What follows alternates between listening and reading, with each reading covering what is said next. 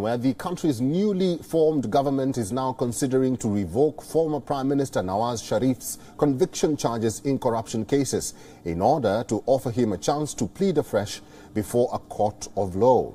Now, Pakistan media reports have quoted Federal Interior Minister Rana Sanaullah Khan saying that both the central and the Punjab government have the powers to suspend a court verdict and give chance to the accused so that a renewed plea can be made. Sharif, who continues to remain in self-exile in London, will take the decision about his homecoming considering his health. The provisions, if brought in, would bring some relief to the ruling Pakistan Muslim League Nawaz government and the party leaders.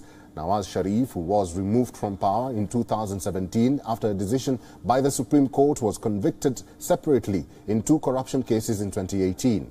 Sharif was given a 10-year prison sentence for owning property in London, but he was released 2 months later when the court rejected the sentences. In December 2018, he was jailed for another corruption case. This time it was related to a family ownership of steel mills in Saudi Arabia.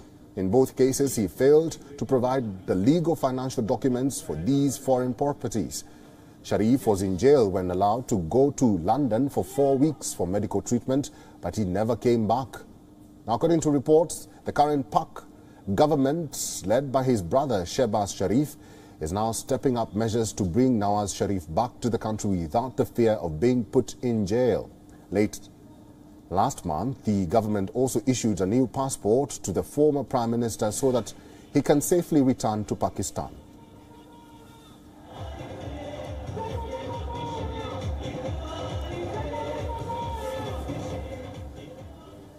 WION is now available in your country. Download the app now and get all the news on the move.